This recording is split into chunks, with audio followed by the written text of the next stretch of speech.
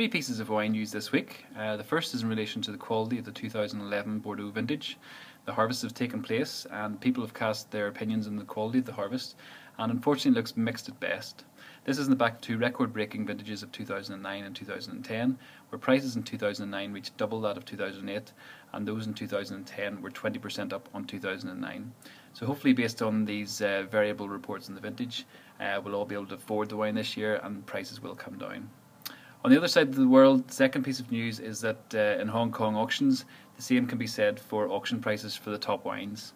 Last year, the price of a case of Lafite 1982 reached €52,000. That's right, euros, for a case of 12. And now, because of the downward pressures in the economy and whatnot, it's down to 40,000. So still out of our reach, but again, downward pressures. The final piece of news is that Lemmy from the famous band Motorhead have released an Australian Shiraz.